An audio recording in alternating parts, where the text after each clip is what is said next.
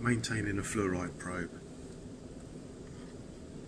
Normally just keep it as it is with the end covered just to protect the membrane on the bottom. That bit there. And normally what happens in normal use, you can depress the top. So with your thumb, you can push down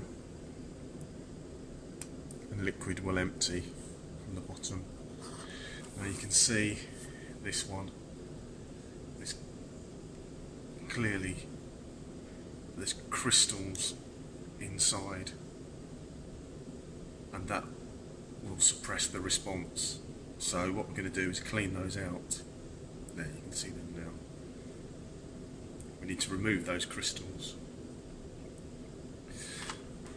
So what we do is we unscrew this bit here at the top,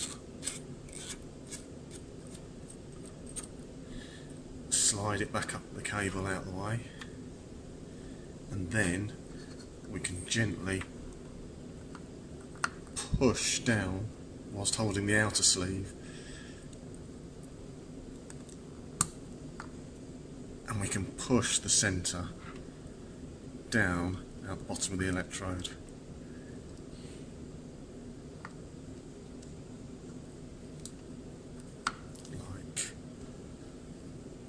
Like so.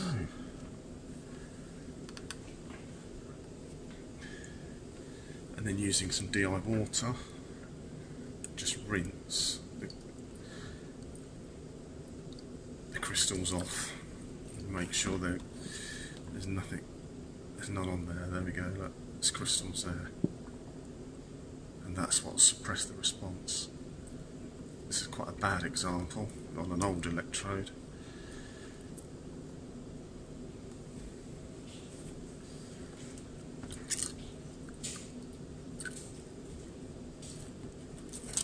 Rinse that, pull it back up into the sleeve, and we're just going to rinse it with some DI water again, like so, and then just push it down to empty it.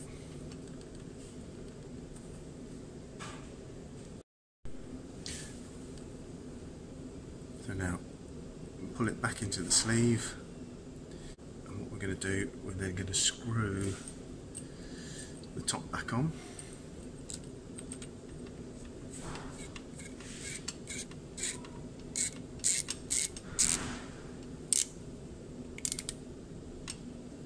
Just finger tight, not too hard, not too tight.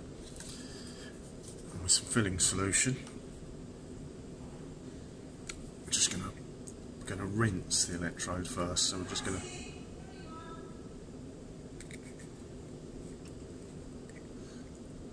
half fill the electrode and then depress and just let the liquid run out, and that'll rinse it.